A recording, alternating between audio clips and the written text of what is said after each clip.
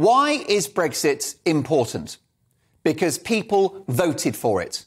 That's how democracy works. How shocking, therefore, that a Conservative government that delivered the will of the people and got Brexit done should be the ones to potentially reverse it. The Sunday Times, in a brilliant piece of journalism, report that senior government figures are planning to put Britain on the path towards a Swiss-style relationship with the European Union.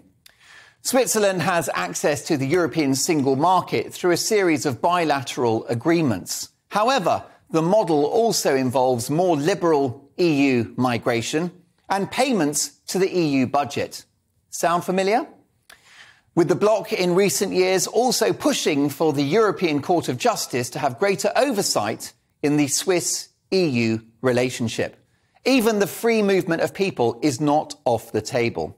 Far be it from me to raise the alarm about what looks like a subtle and insidious attempt to get us back into the bloc by using the snake oil language of unfettered access and frictionless trade.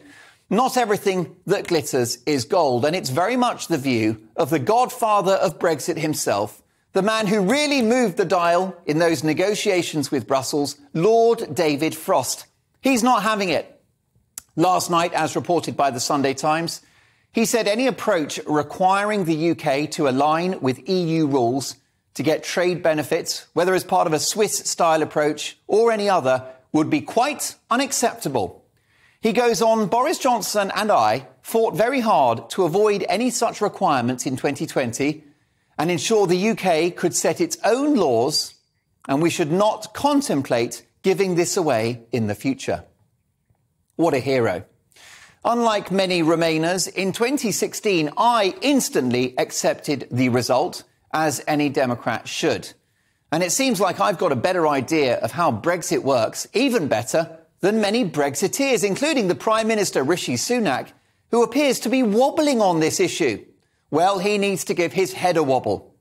If the PM reverses Brexit by stealth in this way, the Tories won't just be out of power for a generation, they will be finished altogether. Sunak will be sunk. Rishi will be swimming with the fishies. The whole point of Brexit is you go hard or you go home. It's all or nothing. Brexit is about control of our money, our borders, our courts and our trade. You can't have a half Brexit in the same way that you can't be half pregnant or half drunk. If we're going to do Brexit, it's got to be the whole thing. The big kahuna, the full English, a full-fat, red-blooded, carnivorous Brexit. Not Brexit in name only, which makes a mug of anyone that voted for it, and which dilutes the colossal opportunities that Brexit brings. I've been willing to tolerate Thursday's particularly unconservative budget, which will deepen the recession, in the hope that the tough economic medicine currently being administered now will facilitate tax cuts and a more competitive economy in the medium to long term. I know many Conservative supporters hated the autumn statement, and they felt that it could have come from the pen of Keir Starmer.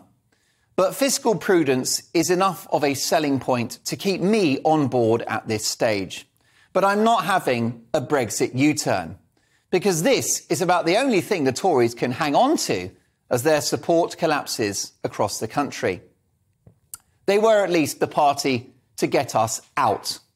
But if they renege on this and allow Britain to sleepwalk back into the bosom of Brussels, they will be out too.